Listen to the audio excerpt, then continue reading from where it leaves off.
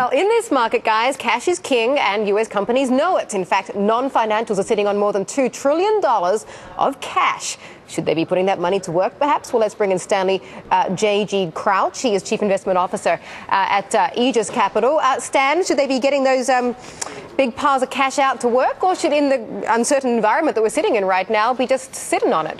Sure. They should definitely be getting them out to work, but they should be paying their owners in dividends, because they would put the cash flow to work right away in a reinvestment program and get it back into the economy. Come on, Stanley, but what about if this money's burning a hole in their pocket? You don't want them just going out and willy-nilly giving it back, and you could argue they should maybe be making some acquisitions with this cash. So, and then, on the other hand, you could also argue maybe they're being conservative and prudent in the worst economy we've seen in our lifetime.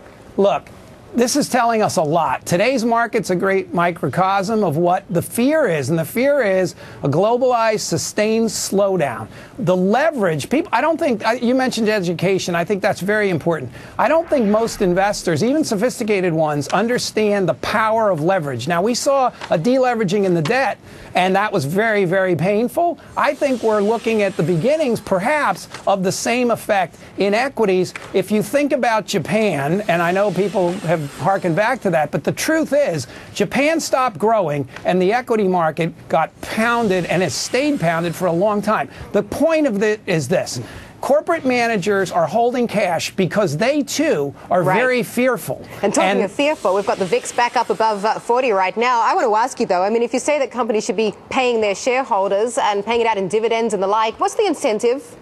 A ratio of it.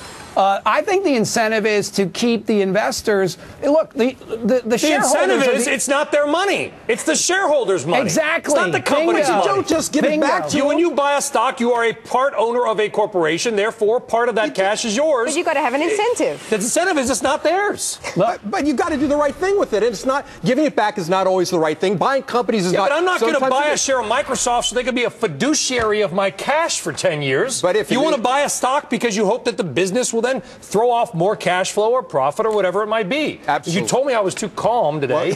Yeah, but Stan, yeah, we're forgetting a big component of the cash flow. If you're on a disciplined reinvestment program and repurchase additional shares in the future for a long-term program, you are compounding the return, and that buoys the company's valuation in the marketplace, which is a good thing for everybody. Here's the other thing. Look, Wall Street for years has told this growth story. The growth story is coming undone, and it's that simple. Corporate managers have been incentivized to produce quarter-to-quarter results because that's how they're compensated. Right. The two uses of free cash flow that they've been doing are buyouts of other companies, which we know has been a failure. Okay, Stan, thank you very much for joining us.